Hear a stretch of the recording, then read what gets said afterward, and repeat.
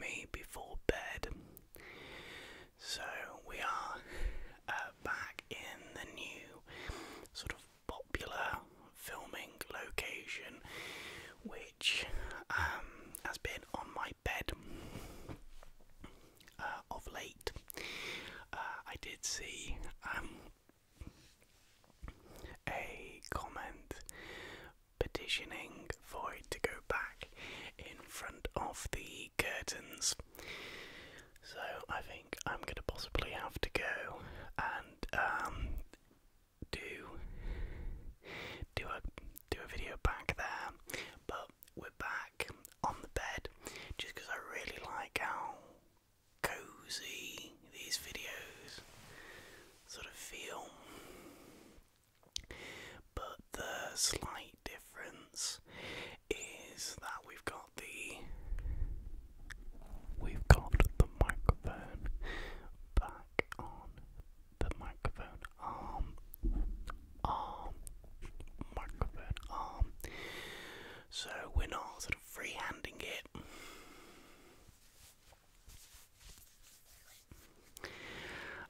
And yeah, so I hope you're all doing really, really well. And yeah, I keep saying and yeah. I just thought I could do a bit of a ramble, make some tapping sounds, and just sort of hang out with you guys. Like I say, pretty much before bed. It's currently 6 minutes to 11 p.m.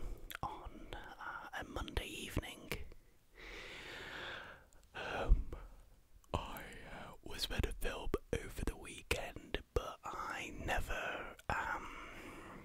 got round to it. Streamed on Friday night, which was really good fun. It was brilliant to see everyone who made it to the stream. It was a good laugh as always. Alvino did flow. It was a really, really good time. And then Saturday night it was sort of my dad's birthday, so we kind of had a family night. And then I'm just trying to think on Sunday, and again Sunday was quite chilled, so it's been a fairly chilled one. Yeah, Thursday was cool because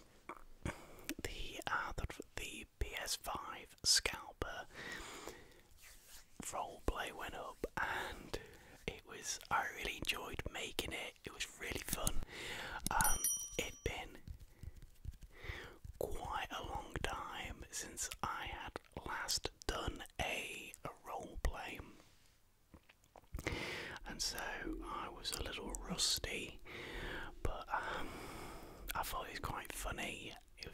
I found it really enjoyable and entertaining to make, and I think a few of you guys also quite enjoyed it. There were some deliberate jokes in there, sort of forced lines, which sort of either came across naturally and elicited a chuckle, or it came across as cringe and hopefully elicited a chuckle. So yeah, that went up Thursday night. Friday, like I said, live streamed. So finished work on Fridays. We usually we have this sort of team meeting at sort of 5 o'clock on a Friday, and yeah, you have a few beers and you kind of just, it's sort of like, especially during lockdown stuff where you can't actually see anyone, it's a way, it's sort of like a team bonding exercise, because I've met a few members of my team who I work with, but not really been able to socialise with them, and there's actually a far wider group of the team that I haven't had the pleasure or privilege of having met yet. But that's the beauty of these sort of, calls. Yeah, cameras on, and yeah, we just have a really good laugh, a few drinks, and that's just what we do on a Friday, and it's really nice. I think it ends the week on quite a nice note. sometimes they can go on for a long time. I think I once did a stint from 5 o'clock till midnight. I left for like half an hour for my tea and came back, and it was just really good. But anyway, Friday I was streaming, so I wasn't on the work team's call for very long. I think I was on till about just after 6, so I went on for about an hour and a half. And I hadn't particularly drunk anything much. I had a bottle of Leffe Gold, and there was a bit of it's not really a story, a bit of a non-story. But me and my dad had asked my mum, because she was going to the shops, it was like, oh, could you get some nice real golden ales that we normally drink? She comes back with this Leffe Gold, which, if you don't know, is a sort of Belgium or Dutch beer, but it's quite strong. It's like 6.8%, and it came in these massive bottles. My mum bought 4 of them, so I had one of them, and to be honest, it wasn't that bad. It was quite good. But yeah, so there wasn't really much on the goal. Again, it's just people just having a bit of a social and talking about any gripes from during the week.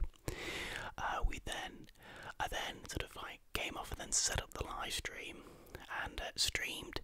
My sister and her boyfriend came on. That was really cool. We streamed for about 4 hours.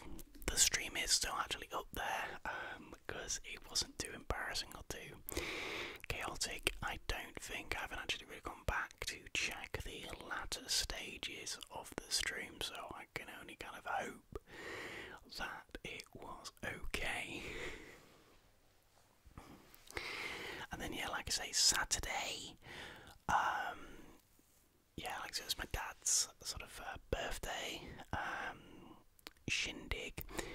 So we had a nice meal together. We played some board games. I then actually ended up on a Zoom call with some old school friends. So like me and our best mate and Marcus, my roommate, my flatmate in Manchester. We have actually done a sort of podcast together episode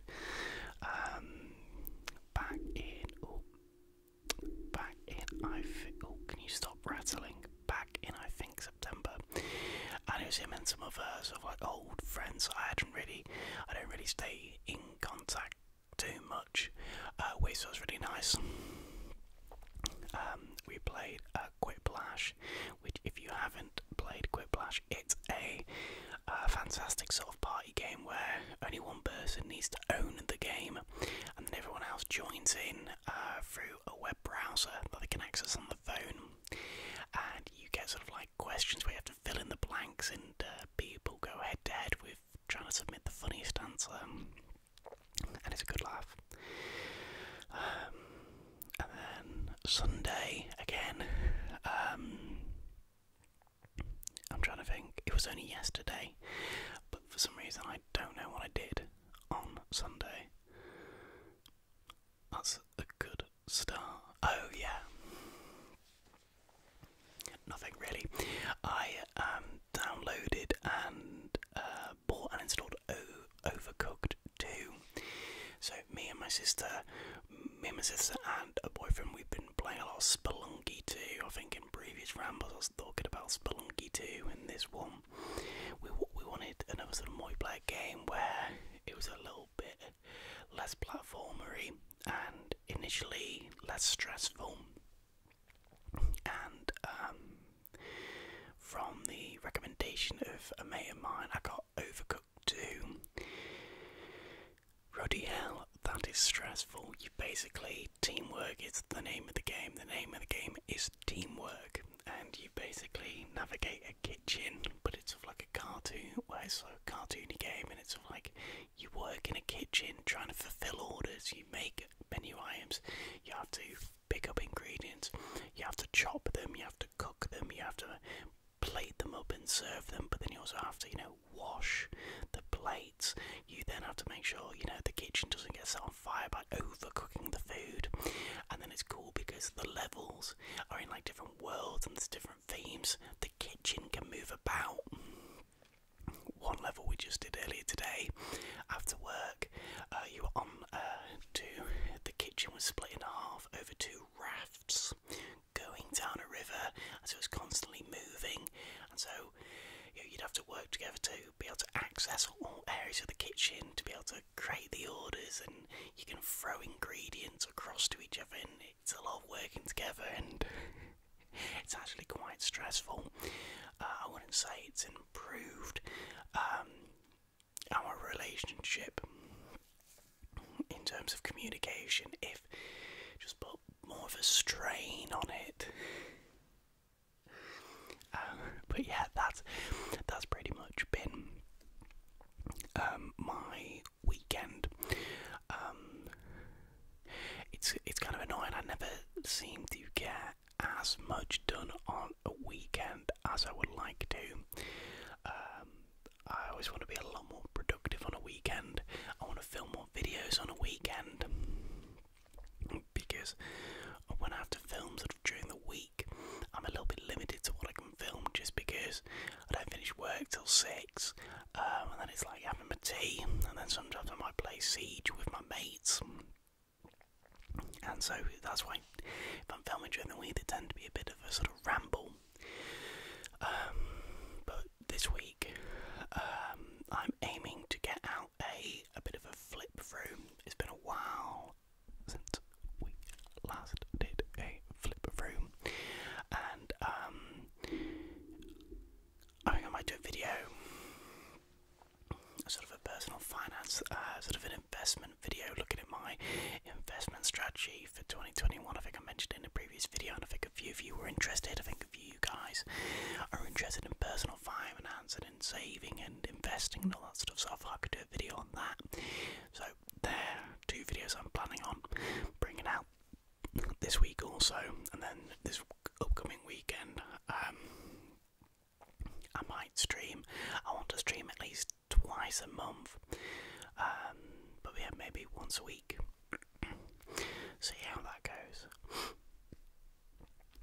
Because again, as I mentioned before, I really want to set up a Twitch. I want to set up the non-ASMR gamer Twitch, where we stream games, but it's non-ASMR. I just use my normal voice, my non-whisper voice.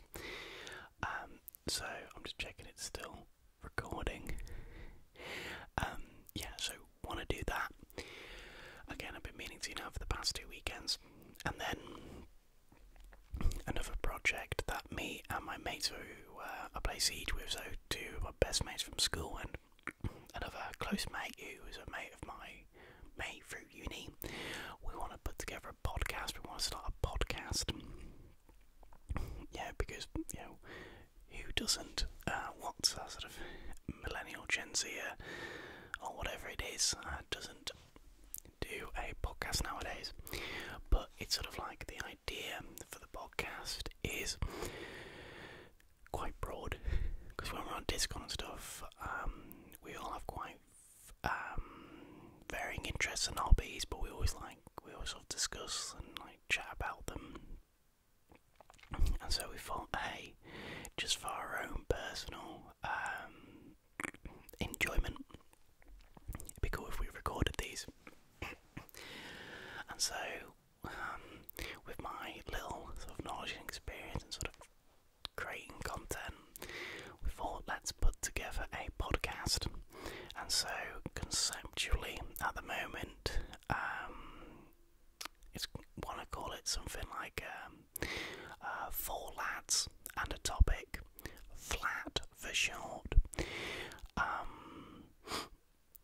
And the idea would be each sort of podcast, one of us brings a topic that they're really interested in, explains the topic or the story to the rest of the group, and then we all have a chat about it. I think some of the I think they'll be linked to sort of current events, stuff that doesn't really get talked about. Some bits of history. I'll probably take history angles or science stuff. Basically, just interesting stories. That could be sort of common current events. It could be all sorts. It could be anything that we're particularly interested in. And it's just an idea that hopefully in the next couple of weeks going to get together. I think we're going to do it on Google Meets, because you can record Google meetings, and I feel like it'll probably be the easiest sort of platform to use, so you can just record it and just see what it's like. So again, hopefully give you more of an update on that over the next few weeks. But it's just a fun idea, and just again wanting to start making to branch out a little creatively from a creativity standpoint, and again with the Twitch, and obviously just trying to make some more fun videos here on the channel, like with the scalper roleplay.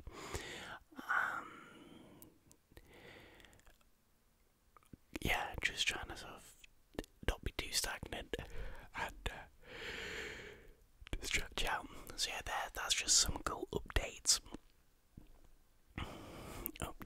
Just some cool things that have been going on recently. I was going to show this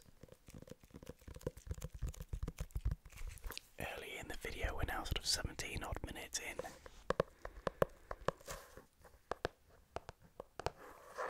So there's every chance you may now be asleep, which I'll see very good if you are.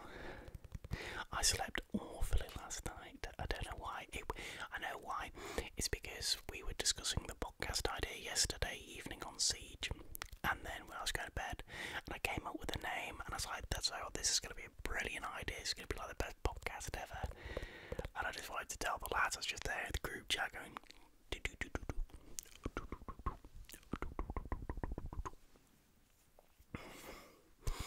but something to show you guys is a new notebook. Look at the ring light properly sort of reflects off it. It is the Lord of the Rings notebook. I use notebooks quite heavily for my work, mainly like to-do lists and sort of keeping track of stuff. Like there are lots of like online tools that you can use, like online lists, but there's just something about sort of physically having the pen and paper where you can just make live edits. I just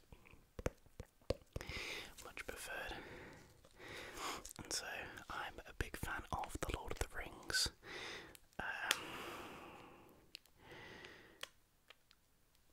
My favourite film franchise, not The Hobbit. That's horrendous. I think people have seen my rants on The Hobbit.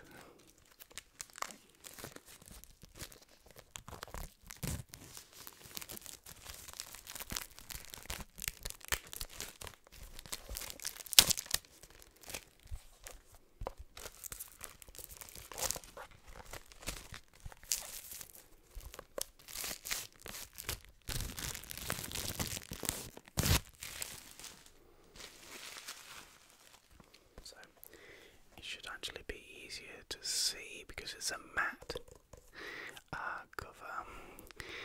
So here we have that. God, you can see my fingerprints on it. It's 24th of March 3019. Frodo and Samwise make their last journey to the feet of Mount Doom. And so you can see Frodo and Sam, and you can see just down there is Sméagol, is Gollum. And of course you've got Mount Doom. The ring light is actually a tad annoying, so apologies. But there you've got Mount Doom.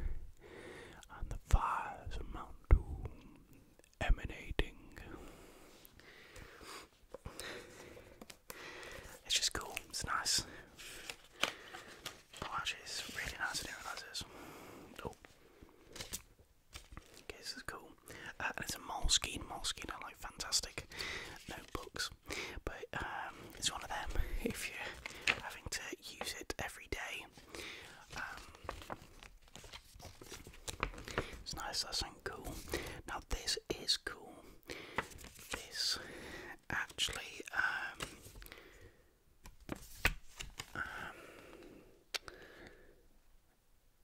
details Frodo and Sam's journey over the time. Yeah, from Weathertop to the mines of Moria,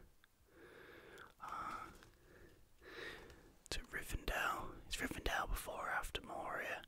Oh, it's before Moria, because that's where the Fellowship is put together at Rivendell. And then then Osgiliath to the stairs to Minas Morgul, up the stairs, Shelob, and then the tower, the Black Gate. Yeah, Morgul Road. Oh, it's Cirith Ungol. Cirith Ungol. Yeah, escape up again the journey north along. Don't know what that is about. And then I can't carry it for you, Mr. Frodo, but I can carry you. And that's really cool.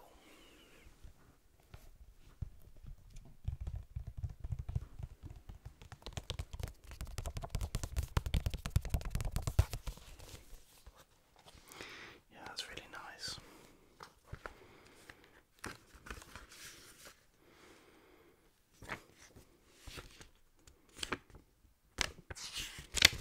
Oh, that's really cool. I'll tell you what, this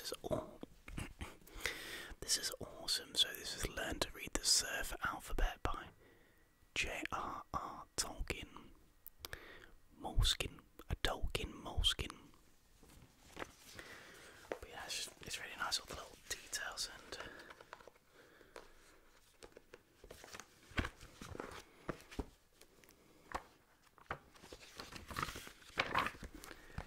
yeah, it's just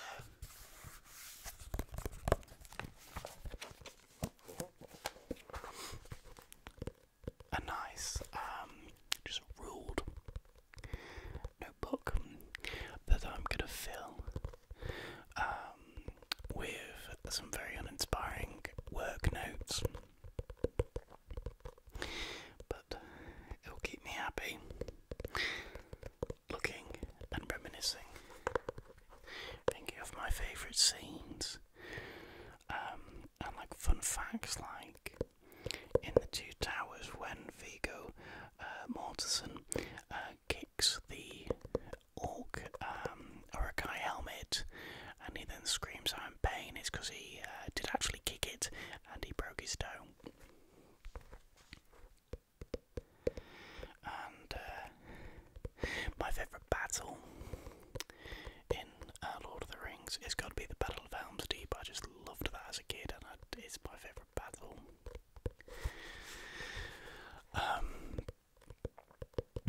But I find the Fellowship of the Ring a really easy watch.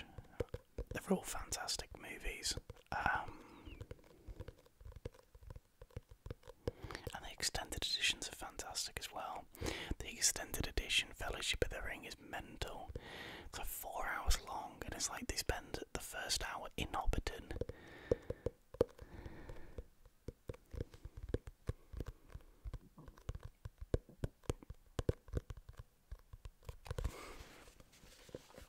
But yeah, I recently picked that up, so I thought it would be worth sort of mentioning in this sort of hangout. But yeah, so guys, this is really, like I say, just been quite a simple little ASMR video. Like,